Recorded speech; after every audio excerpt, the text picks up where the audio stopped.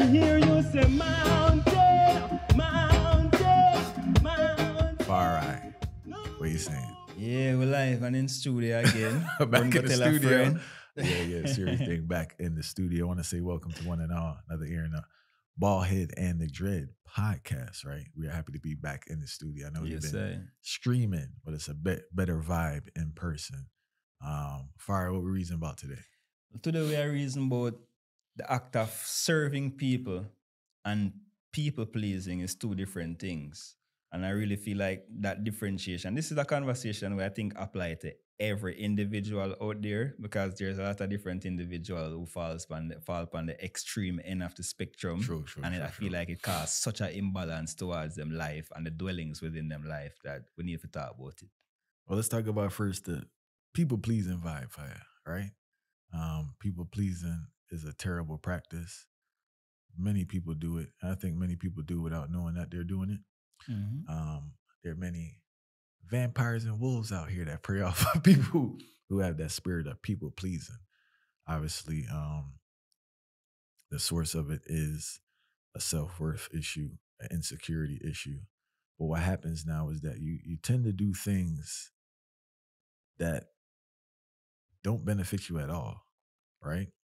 And not saying this, I'm gonna tie this in later with the service, but it doesn't benefit you at all. And it's the sole purpose is to be in good grace with another person, you know? And I think some people are, I think I've had maybe at certain points in my life, especially when I was younger, I was stricken with the spirit of people pleasing, you know?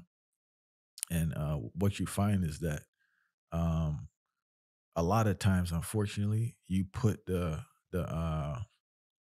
you put others before yourself. You put others' goals before your own goals. You put others' responsibilities before your own responsibilities. And a relatable example would be, I see it a lot in reggae. I see a lot around reggae and quote unquote celebrities.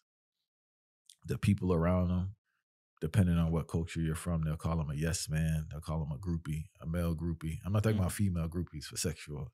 I'm talking about like male groupies. And you find that they will do anything for this person because they view this person as more valuable than their own self. And sometimes too, there's another aspect to it where it's a cop out, where the work you do for that person is less than the work you have to do to get yourself in order. So we got to kind of add that to the mix and stuff too, you know?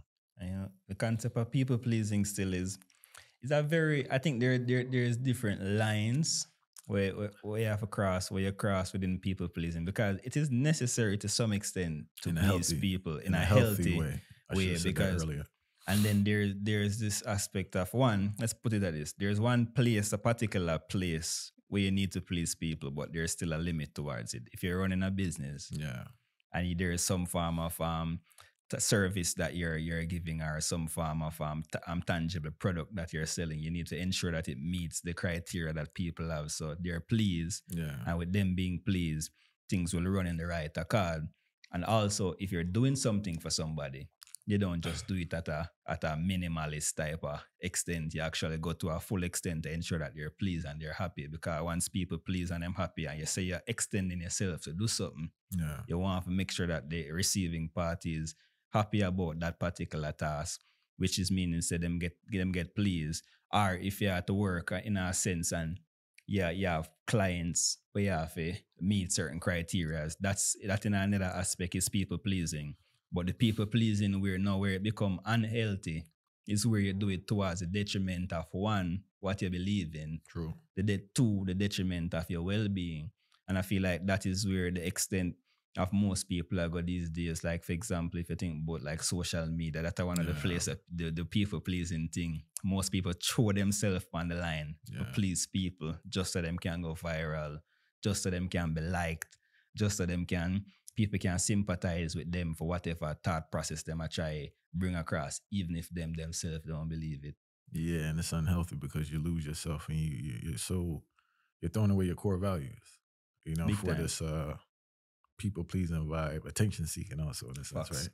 But I wanted to talk about this people pleasing because you brought up work, and I want to get to the social aspect. We got to touch on this work thing in regards to how it's built in to corporate America to be a people pleaser fire. Mm-hmm. You get what I'm saying? And if you're efficient and working a certain way, but you're not a people pleaser, it's almost like you're outcast. So it's like you're almost like pushed in a position where you have to be a people pleaser. Mm-hmm.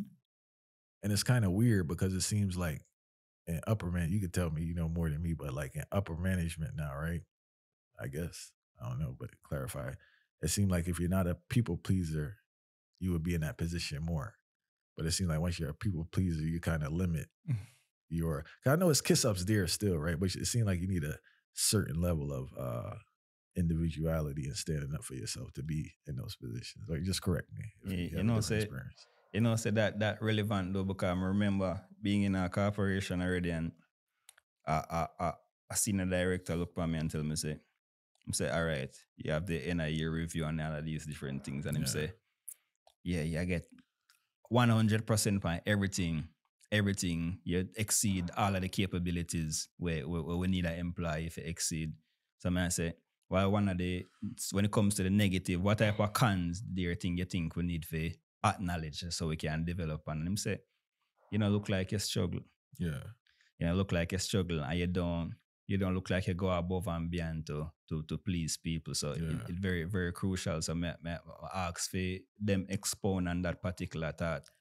And him say at some given time within a corporation, you need to ensure that you're sure you go to I go above and beyond for sure that you can please somebody, Yeah. even if you're getting that task accomplished. So you see the mindset, the way where them put up on an employee Yeah. to ensure so them can please people towards the detriment of for themselves. So you need to struggle and please people simultaneously in order so you can reach that next level and that next step, which is always going to take you out of yourself. Yeah. Because you can't do that on a realistic and a healthy manner where you go struggle and please people.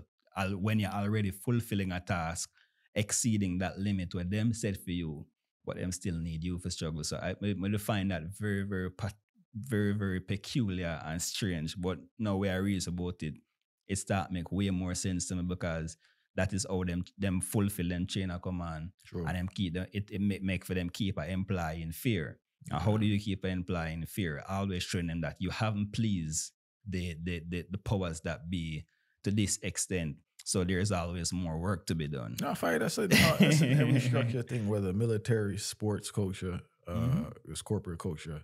And one thing I want to touch back on fire when you spoke about this pleasing thing, customer service. Yeah. People need better customer service in their friendships and relationships and Facts. family, right? But not the extreme side where you're losing yourself, but they need better customer service. Because what I notice is that, there are two things before we get to the service part. On their jobs, when it comes to income, it's a totally different empathy, compassion, and patience. Yeah. But when it comes to their friendships and family, switch off. they switch off. And I'm telling you, fight, it don't work. So either you need to tone down that energy at the job so you have more patience, compassion, empathy, better customer service with your friends and family, or you got to figure out because you're going to flop yourself in life. I've seen it so many times. I've seen people be so patient with customers at their job, but it's a totally different with their family, or they have no relationship with their friends and family. You're not I think- understanding, so the customers are human. Just like You know what I'm that. saying? So I just want to put that out for people. If you are one of those, you probably need to tighten up. In regards to service now, right? We have two extremes of polarity. We have the service that's just terrible service in regards to service. We have selfish service where we're servicing not to help anyone for our own personal thing. We have the service where you just give away everything. I want to talk about the service where people give away everything, right? If you are in the, or if you are a person that has a spirit of service, you need to balance it out. I've seen this in education. It's actually encouraging education. Everything's similar because like the corporate thing, right? It's encouraging education. Like you're supposed to give everything till there's nothing left. You're not a good educator unless you give every single ounce of energy in your body. You and get drained. You get drained. It's unhealthy and it's not sustainable. So if you are in the spirit of service or you're in the field of service, you have to have it where it's balanced in the sense where you still can serve yourself, right? There's another aspect of service I don't like though, selfish service. Service for attention. A lot of things, unfortunately, are done. What I notice is the people who engage in selfish service is done for a very short period of time, because once whatever attention they're getting for that particular action dies down, the service dies down. Mm-hmm. It's like the attention and the energy of service are simultaneous, Mm-hmm. run congruent. So if they're getting a lot of attention, the service is high. Once the attention starts to decline, the service starts to decline. You know, and if you're one of those people in that vein too, you need to go look at yourself and understand why do you want to be in the area of service? Because those who've been doing it for a very long time through the ups and downs, whether people don't know, those are the true warriors and the true people who provide service. They're not on social media. They don't get the attention that they should, but there are many people out there, and I say salute to them, You see, two key things where you mentioned one of them already, the concept of balance, multiple times actually. I think the concept of balance is where most people find hard for them because they don't know the definition of or where the line should be drawn when it comes to balance. Balance is, it seems like a easy thing to mention. Okay, you should have balance in this, but where is balance and what is the line that we draw for balance? Because balance means something different to everybody. All right, you see with this balance thing, I think the biggest struggle is, and tell me if this is where you're going, the biggest struggle with the balance is understanding that your outcome won't be the same when you balance it out. Yep. And being comfortable with that. Yep. So it's like, say work now, right? You're whatever, you are the people-pleasing person, right? And it's leading to a promotion, but it's leading to, more work, kind of health. You can't really take care of yourself like you should. Mm-hmm. Now, if we balance that, right, where you're healthy, but the accolades may decline or you may not be up for a raise or whatever, that's what we mean by balance. But the problem is people still want the other stuff, expecting to get the other stuff. And it has to be a sacrifice to balance out this thing. So if you want, time to work on your mental health, work on your physical health, work on your relationships, you may have not always, but you just may have a decline in these other aspects because the energy is put in a different area. The question you have to ask yourself is what's more important. And what I see happening is that the exterior accolades, the money, the praise, the position is more important, but they're lying to themselves. And if that's more important to you, just deal with the struggle that comes with it. But don't complain about it because that's what you really want. Yeah. You don't want the actual spiritual, physical part, because if you did, you would have to tone that down. But you're not willing to lose this aspect. And that's why I think people lie to themselves, And I think in some cases, I think the situation is for a lot of people is not conducive for them kind of find that balance at the moment. True. Because not for everyone. Yeah, realistically, because some people just on the hunt and the struggle. Yeah. And there might be certain situations where I aim where them want to get to. Yeah. And I feel like at this point now, me know say they know it of all person, and me know it very well too. And I think a lot of people that listen to this might know it very well, where you have to throw yourself on the line for a particular thing. And there are certain areas to, so I think that's where the conflict come into, because there are certain areas when you throw yourself on the line where you might have a commit to pleasing someone beyond the means where you don't normally want to do. No. You have to commit to doing a particular serving people beyond a particular means just to get a goal. So I think in the midst of that now, for a time. That's for a time. Yeah, for a time. And within them, no, but it's supposed to be for a time. It's supposed to be but you see, you have this thing with human beings. Human beings are creatures of habits. And with human beings being creatures of habits, a habit is so easy to adapt towards that you might get in this particular mode where you can't get out of necessarily, because the moment when you try to put yourself and put timestamps on this, you can't just tomorrow just stop doing it like that. So it's like I get drawn in. I think the habit can stay the same in regards to the effort that's put in is where the effort's going. It's a mental war still enough. Now, free what I'm saying though, right? So for instance now, the effort's been put in, we're using like jobs as an example, right? The effort's put into your occupation. You can keep the same amount of effort, but you would divert where the energy is going. You peep what I'm saying? So you still have that effort, you still have that commitment, but you would have to put some of that back into yourself.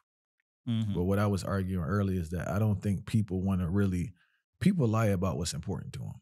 If you go ask a man what's important to him. Yeah. When I was growing up, it was always like, oh, God, family, and whatever. Why are they lying? Because their life don't reflect that. You know what I'm saying? Just be truthful. We just have to say it's money. It's Yeah. attention. It's my car. It's my clothes. Just say that. But people lying to themselves because they've been so trained to say this God thing or their family and all that. And those are things you give the least attention to. So how can they be the most important thing? You mentioned that, and I think along the lines is before me even get to that though, the other thing I want to talk about outside of the balance, the other factor I mentioned is the passion. Yeah. So when it comes to passion, a lot of people don't have the ultimate passion towards certain things. So I feel like a lot of people cling towards the people pleasing as a means of survival, which is something where we don't talk about often enough because them not have a passion towards this, so can drive them over the top for excel in a particular area. So I figure it's more or less it's like people pleasing at some given time is an easy way out. Because if I can please this individual who might be the gatekeepers for this particular field where me I try to get into, or this particular area where me I try to dive into, then if I please them, it could be a way out or a means of survival that could get me up the ladder. But them not realize that's all an illusion. That's in the Flop brain. City Fire because Yeah. I know you saw it in music and you see it in the corporate. So I remember when I was teaching, right? Yeah, people for some reason, they was always friends with I don't care who the principal was. The school I was at, they had a lot of fire. Some reason they was always the closest with the principal. Yeah, That put you in a bind though. It's like you're whoring out yourself because now you gotta like see there? See there? See do there? all Don't these skip things. don't All skip right. the statement. No, Don't you're worry. whoring out yourself. No. Right? Because and it's a universal concept because you gotta get friendly with this person. But remember, you don't necessarily have the skill because there can be a change in leadership. But if you're tough at what you're doing, fight, you're just tough. Yes, Even sir. if you're an outside person, but they respect like you're an asset to what's going on here. Mhm. But because they never really, as you said, they're doing this hustle thing. So it's a mixture of laziness, lack of confidence, and just lack of a skill. You see it in music, fire. Somebody always running behind the artist, Yes, and it man. never works. At some time, you have to deliver. Mm-hmm. You see it, so you know what I'm saying? You see it so many times. Yeah. Somebody running behind the artist, they up on the artist, in the back of the artist, and that never happened, fire. Mm-hmm. Because you never developed any body of work or any you never created anything that people would like. You can't stand on your own. And sustainability. And that's against manhood, fire. You can't be running behind somebody. You can have someone as a mentor. I want to be clear for people listening. You got someone as a mentor or someone to look up to that you can replicate certain actions. But you can't just be running behind a person, depending on that person for your success and livelihood. You know what I'm saying? And that's what it really comes down to. And whether the industry you go to, you see it. I saw it in sports with coaching. Some people running around, bouncing around a particular person, laughing at. That's the thing. If I, I'm a man that just go laugh with people like that, but laughing at all the jokes. I hate that, laughing at all the jokes and doing all this. And it's like, eventually you get exposed because the person you're running behind is going to be in a position where they no longer can help you because they're going to be in a position where they're just in basic survival and they can't help you anymore. I see it all the time. But even if they can help you, I think there's one thing where it might be thrown out, where not even might, will be thrown out. They say this keyword where this respect. Yeah. Respect is, I think, thrown out through the door. Because if a man realizes at some given time a man need inspiration or inspiration, and if me I seek inspiration, and every time me I need seek inspiration, this person always a feed off of my energy, or I try to kiss up to me and please me, then where is the inspiration going to come from? So it's almost like it had dwindled the inspiration because when somebody challenge you as an individual, that develop your mind, your cognitive skills start increase, and the more you get challenged, not necessarily a person will continuously just a challenge or oppose. Hold you accountable, fire, and just kind of not necessarily just hold you accountable for if you do wrong, but accountable is not the proper. But test you from ensure your skills can develop and just tell you, say, yo, things could be better. It's not on the level, My wife do that, fire. My wife quick to tell me things trash, yo. Yeah, keep on and make it that develops, so you get stronger, Because they can't just say every time this is the dopest thing ever, because it's not dope and it could be better. That make you become mediocre, so the respect gone through the door. You know what I'm saying? Yeah. So but I don't know if the reasoning was jumping around and that could be reason, but I just want to encourage people, man, that you have to find the balance in both people pleasing and service. And with the service thing, you gotta do it with a clean heart. There's too much organizations out here, too much people claim that they're doing good or trying to serve, and they're not serving, they serving themselves, and they all flop out. The serving them own self-interest. Lifespan is so short, and they don't have to say anything because they all get exposed. Because when that thing don't work, they off to the next thing. There's no commitment. Yep. You know what I'm saying? That is the key. That's the next reason we need to do a commitment, because like we live in a commitment less, if that's even a word, society. Yeah. If you break down all aspects of society, there's no commitment now, especially with relationships. Yeah. Well, I would not talk about just intimate relationship. It's more like relationships, every form of relationship. relationships with yourself. I people not even committed to themselves. Yeah. Facts. You know, so we Straight probably facts. need to do a reason on commitment the same way. Yes, I.